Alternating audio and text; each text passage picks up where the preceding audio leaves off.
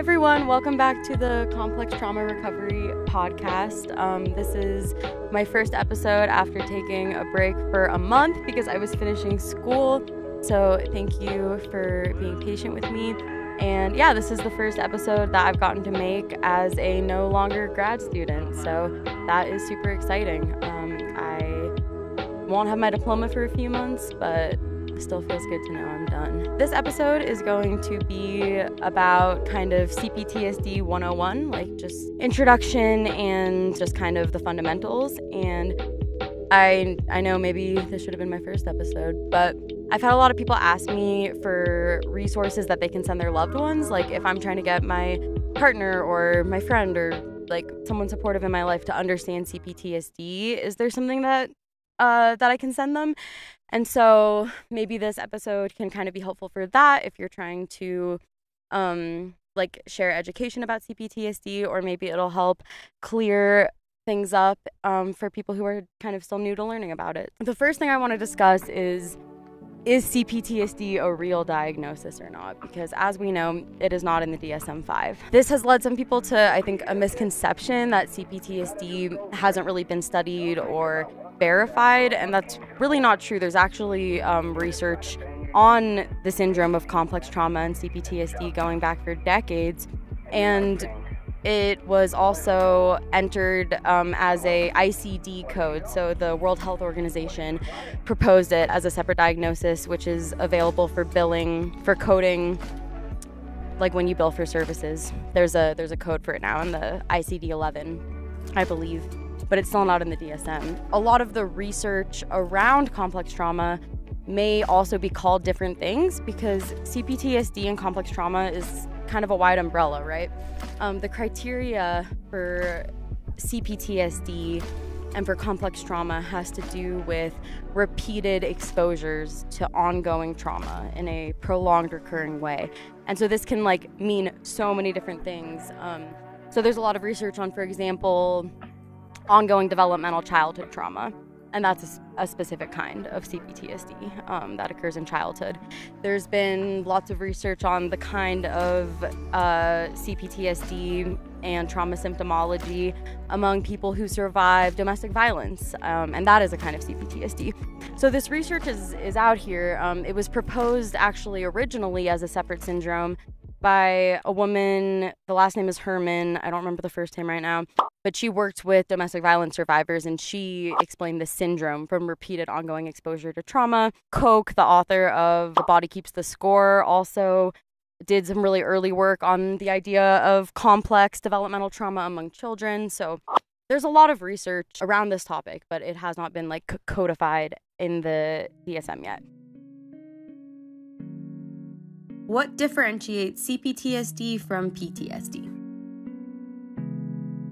And I'm referring to the criteria that was put forth in the ICD and by the World Health Organization. This is kind of the proposed criteria, the diagnostic criteria that we maybe would see in the DSM at some point. So Cptsd contains elements from the standard PTSD diagnosis. Those elements are hypervigilance, sense of the threat being real, like in the moment, flashbacks, re-experiencing the past in the present, and avoidance of triggers and avoidance of things that might trigger a flashback. Those are the criteria that are in PTSD that are also in Cptsd.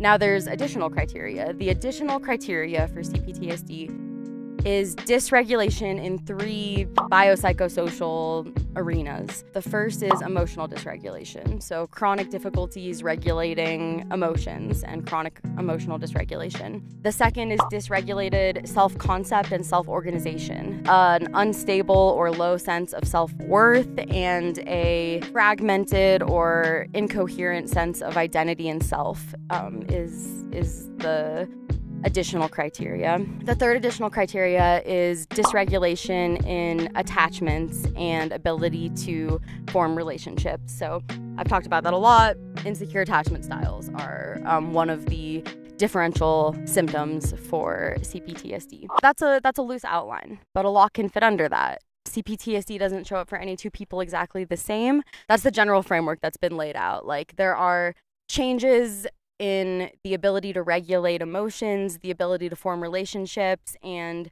sense of self-concept, self-identity, and self-worth, in addition to the hypervigilance and those PTSD symptoms that I mentioned. So that's kind of the brief explanation of what CPTSD is. Under this like CPTSD umbrella, there are so many different kinds of complex trauma. So intergenerational historical trauma, like racial trauma, are examples of complex trauma. You know, that kind of complex trauma can be added onto a list of other kinds of complex trauma, such as developmental trauma, which is trauma from like early in your vulnerable developmental years, maybe like not having your attachment and security needs met, not having caregivers that were attuned to you, these different things that create like insecure attachment styles. And you can also develop CPTSD as an adult from any sort of ongoing and repeated trauma. So like CPTSD is really common for people who have been incarcerated, who have been in abusive relationships, who have been prisoners of war, survivors from abusive residential schools and boarding schools, like these scenarios where you experience something over and over and over again and you feel helpless to change your circumstances, as you might in childhood or an array of other circumstances, kind of lays the foundation for CPTSD. So it can show up in a lot of different ways. I do hope it will be in the DSM at some point because I think that would be helpful for a lot of people. One of the areas of contention that a debate that's been going on in psychology that has, I don't know, possibly hindered it being added to the DSM has to do with how similar the symptoms of CPTSD are to what is currently called borderline personality disorder. And so there's a whole debate about that.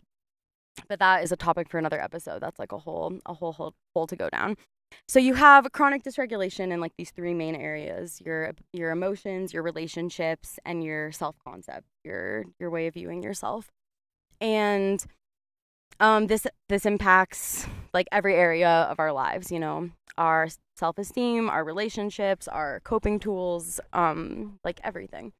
And so yeah, it's still like an emerging field of research for sure that I hope will continue to be expanded upon, but there's a lot of research to draw on already. And we know that even in Herman's really early work with domestic violence survivors, she talked about a process being needed to recover from those experiences that included grieving for the loss and the pain and the experiences, and reconnecting to a sense of autonomy, a sense of self, a sense of empowerment, reconnecting to the body, reconnecting to the emotions.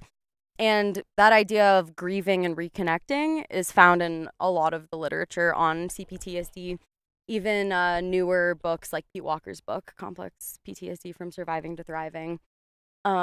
This idea of needing to grieve and reconnect with emotions that have been numbed out or dissociated from as part of the healing process has been in the literature for a long time, as has this idea of reconnecting. And Gabor Mate says something that I really like about trauma, which is that trauma isn't just the story of what happens. It's the resulting disconnection from yourself and from the world and from other people that continues to pop up in the present moment and create this like endless sense of loneliness and disconnection and alienation and fear and all this different stuff for people with CPTSD. The issue with, I think, CPTSD not being well understood and not in the forefront of mental health clinicians' awareness and practitioners' awareness is that there's a lot of protocols for acute PTSD that need to be altered to be appropriate for CPTSD. So if you watch my interview with Melissa Parks about EMDR, she talks about how, you know, there's kind of a standard EMDR protocol, but that this is a protocol that works better for someone who has a few solitary traumas, where you can point to it and you can be like, yeah, that's what happened this day, this memory, and then you reprocess those memories. And that's with acute standard PTSD, where maybe there's standalone events or a few isolated events that created the PTSD. But with CPTSD, you have disturbances that go deeper and create more complexity in the experience of the trauma and the necessary treatment protocols. So I've talked to a lot of people with CPTSD who were like, yeah, I tried to go do EMDR and, I couldn't do like a trauma timeline, or I couldn't even really remember clear memories because amnesia and memory loss is a really common thing with recurring ongoing childhood trauma. And so there are therapeutic protocols that need to be adapted based on an understanding of how CPTSD is different than PTSD, and how having an insecure attachment pattern, a negative sense of self-worth, difficulty trusting others, and chronic emotional dysregulation, makes a lot of kinds of therapy either challenging or inaccessible or even potentially triggering or dangerous. I've talked a little bit about that before on here. So the way that you approach CPTSD is really different than acute PTSD, and that's why it's really important to differentiate between these different kinds of trauma. And I mean, we need more evidence-based research to create the proper protocols for treating complex trauma, but there are quite a few that are out there already and that I'm a really big fan of. So because CPTSD affects people so much on all levels of the self and results in this chronic dysregulation in these different ways, it can show up as a lot of different disorders. So a really common thing is for people with CPTSD to have a list of like 10 or 15 diagnoses that they received, 5 or 10 or 15 different diagnoses they received before they learned about CPTSD. The chronic emotional dysregulation and chronic nervous system dysregulation can show up as chronic anxiety, chronic depression. It can be misdiagnosed as mood disorders, personality disorders. It can be self-medicated with addictions and eating disorders, which then become other diagnoses. It can show up as obsessive compulsive disorder. It can show up in a lot of different ways. So a lot of times people with CPTSD, especially those who have been trying to seek help through therapy for a long time and not really getting relief, they may feel very pathologized. They may feel very ashamed. They may feel like, broken, or like there's something wrong with them, or like none of the treatment is going to work. So this is a really common experience for people with CPTSD because it's not being identified properly. It's not being treated properly. A lot of these clients end up being labeled as like treatment resistant, or just really internalize a sense of hopelessness from not getting the mental health care that they need. So another difference that can be really helpful to understand is the difference in how flashbacks can be experienced with CPTSD versus PTSD. So with PTSD, when they talk about re-experiencing a traumatic memory in a flashback, there's often a strong visual and memory component where you're flashing back to a specific event, reliving it, re-experiencing it. With CPTSD, there may not be a specific event that you flash back to. Pete Walker talks about what he calls emotional flashbacks, which are common with CPTSD. They're also called amygdala hijackings. And this is when you have a flashback and you may not be thinking about a specific memory or having a specific image in your mind, but you are overwhelmed with the emotions from a time in your life when you were helpless and traumatized. So this can feel like very debilitating and sudden, overwhelming panic and shame and, urges to self-protect or use familiar coping mechanisms, and just a very childlike sense of like pain and panic and hopelessness and helplessness. And so this is something that a lot of people have been experiencing, and they never knew the terminology for it because they were like, oh, well, I couldn't really relate to the idea of visual flashbacks because I don't have specific memories I flash back to, but I just get hit with this horrible feeling sometimes. And so learning how to recognize emotional flashbacks is a really important piece to differentiating between PTSD and CPTSD. Another thing that I think is helpful to keep in mind is that PTSD and CPTSD has been conceptualized as a psychological injury, as a brain injury. Specifically, this is really common with like developmental trauma, because when your brain is in its most vulnerable developmental stages, recurring ongoing trauma has really significant impacts on brain development. But it can also occur in adulthood. And so recurring ongoing exposure to trauma alters the way that your brain and nervous system develops. And I differentiate it from a mental illness, right? It's not a mental illness. It's a psychological injury. It is a physiological as well as emotional and mental result of these experiences that compromise the sense of safety, which is needed to develop these different like skills and connections with yourself, with others. Even things like the ability to emotionally regulate begins with co-regulation, which is found in secure attachments. So the struggles that people with CPTSD have a very biological, physiological basis. I've talked about this more in other episodes about like polyvagal theory. I think I'm going to do another episode soon about somatic healing. But this idea that the trauma is stored in the body is not just metaphorical, it's very literal. The trauma quite literally alters the way that your brain interprets information, and that your nervous system reacts to your experiences. So a lot of people with CPTSD may not know that they have CPTSD.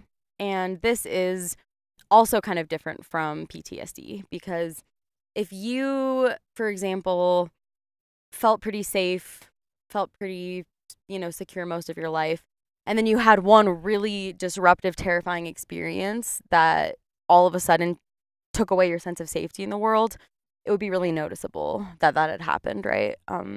That your whole world had changed. But if you experience ongoing recurring trauma, especially in your childhood, in your family of origin, it feels normal. Whatever is happening in kids' families feels normal. And a lot of people with CPTSD may not even recognize that they have it because they've never known anything else. They have never known anything else in terms of their environment, their relationships, or they've never known anything else in terms of their internal experience. Like they have felt unsafe and had CPTSD symptoms for so long and just been diagnosed with so many different things that they're not even really aware. And there's a lot of people that will say like, well, I don't have any trauma. And then when you talk a little bit more, you can see that there is a story of trauma. There's a story of attachment trauma, of loss of safety, loss of connections and relationships and security. But this was not perceived as trauma or processed as trauma, partially due to societally, narrowing and limiting definitions of what trauma is. So this is why someone could not know they have it for a very long time, combined with a lot of therapists not even knowing about it, and the normalization of whatever your experiences have been. Another important point to make is that not everyone who is exposed to trauma experiences CPTSD or PTSD. So trauma exposure does not guarantee a trauma disorder. There are a number of what we call protective factors and risk and resiliency factors. So for example, if a child experienced something traumatic, but they have a really strong relationship with their parent, with their caregiver who believes them and helps them process and heal from that, that child is less likely to end up with PTSD or CPTSD, even if they did experience a traumatic event, because they had the protective factors of a strong parental relationship and access to resources, being allowed to feel and label their emotions, like these sorts of things. Being, part of a community, feeling connected to other people, feeling connected to a sense of purpose. There's a lot of different protective factors that can be buffering, but create a buffering effect for traumatic experiences. Because I do believe that trauma is a part of the world and is a part of life, especially when you think about like collective trauma, intergenerational trauma. But not everyone who's been exposed to trauma has a trauma disorder. So trauma disorders like CPTSD and PTSD specifically happen when the event is disrupting enough or chronic and frequent and ongoing enough that it develops into CPTSD or PTSD. And CPTSD and PTSD are both really defined by this experience of the past threat still being present. Like, whatever it was, emotionally, physically, whatever that experience was, it still feels like a present threat. And this is not guaranteed from having a traumatic experience. So there's a lot of complicated factors that go into someone developing CPTSD. And that's just another common misconception that I wanted to throw into this 101 video. Another question I get a lot is what kinds of therapy are best for CPTSD. And although I have my opinions and my thoughts about this, I think what really matters more than anything else is you having a therapist that you are comfortable with, that you feel safe with, and who understands complex trauma, who can adapt protocols to meet your needs, right? Who will not accidentally re-traumatize you or, provide unhelpful or triggering or,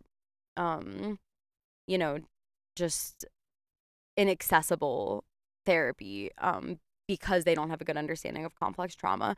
So you want a therapist who understands what complex trauma is, what attachment trauma is, and has ways of working with it and can build a relationship with you and plan out the best treatment for you. It varies for everybody. Some people really benefit from doing like DBT or dialectical behavioral therapy or trauma-focused CBT or these different things to learn like emotional regulation techniques. And then once they've kind of stabilized, they'll do like EMDR for reprocessing or a more bottom-up modality like somatic experiencing. Other people, the cognitive approaches really don't work for. I'm one of them, really like just kind of kept me stuck in my head. So I'm a really big fan of any sort of therapy that takes into consideration the role of the nervous system and the biological and physiological aspects of trauma and doesn't just try to get people to think their way out of trauma responses because that usually does not really work. So some examples of that are EMDR, but again, like I said earlier, it has to be EMDR that is adapted for complex trauma and not just a standard protocol. So it's all about your trust in the therapist, your relationship with them, and their understanding of your history and of CPTSD. Internal family systems can be a really great one, especially for people who experience structural dissociation. And structural dissociation would also be a good topic for a whole episode, but that is when the personality and sense of self becomes somewhat fragmented into different, maybe even contradicting parts, and you may be dissociated from certain parts of yourself, or have different parts of yourself that seem to be at odds with each other, like a desire for closeness, but a self-protective part that pushes people away. So internal family systems can be really great for that.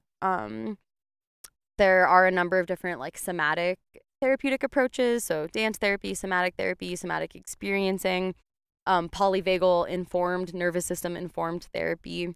These are all going to be, there's such a wide range of how you can do this, but if a therapist understands the way that trauma is stored in the body and can be processed through the body, they can help you find, a somatic piece to your therapeutic treatment planning that can be really, really helpful.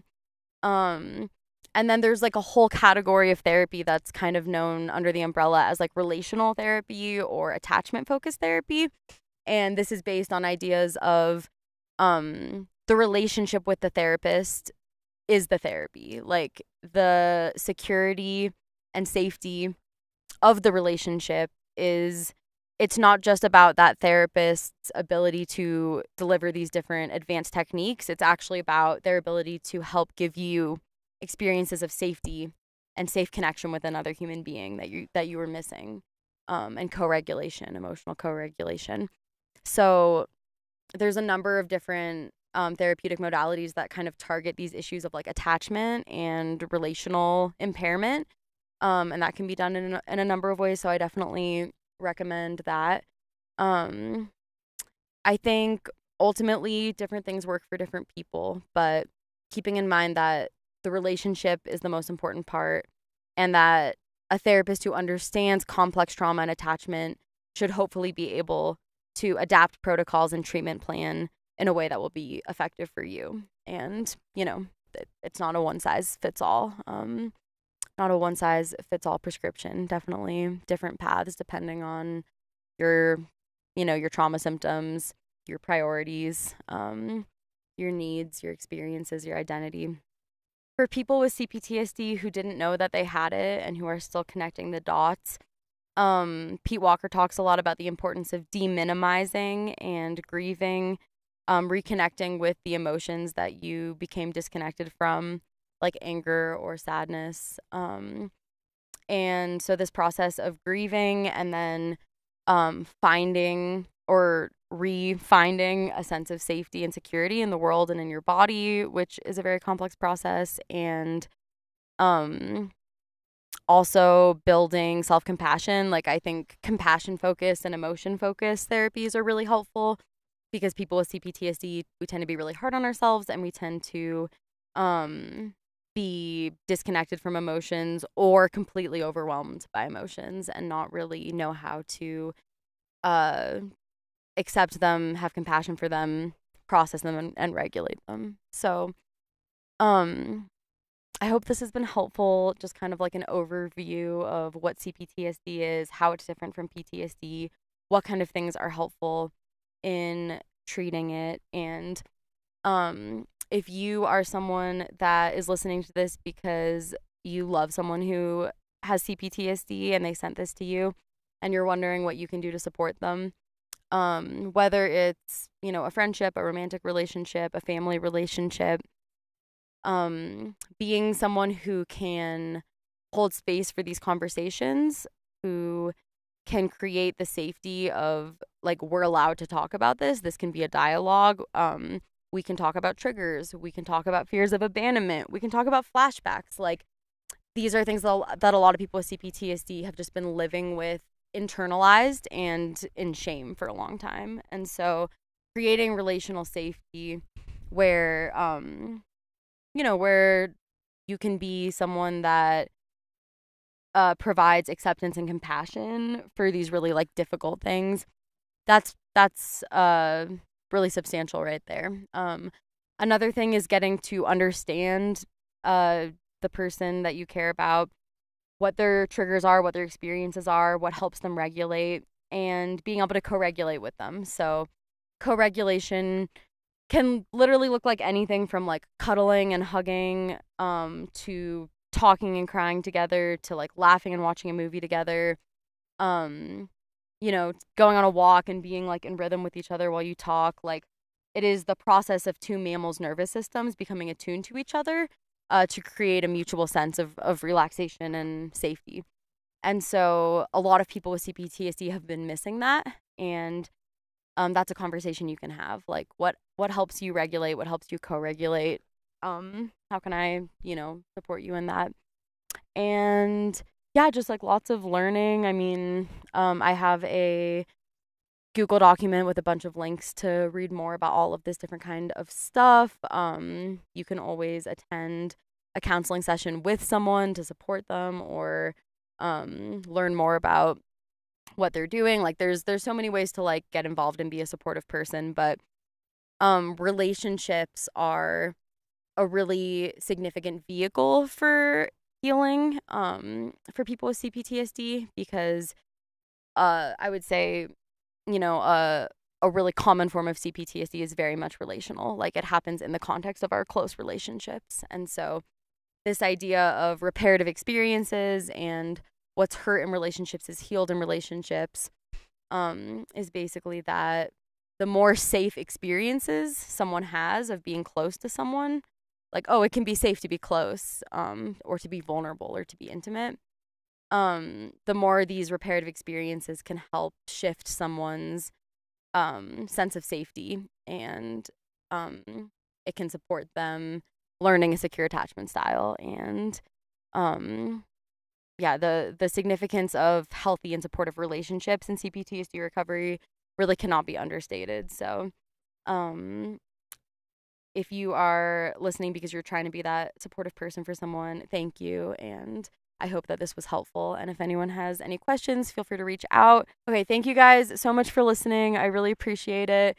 I am going to be trying to make more regular content again, but I am also about to move, so it's going to be kind of a crazy summer, but I will be trying to release episodes more regularly again.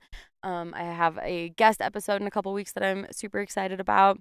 Please, if you're listening on YouTube, please like and subscribe, or you can also subscribe or leave a review on Apple Podcast or the Spotify, like any of the podcast platforms. That really helps me out.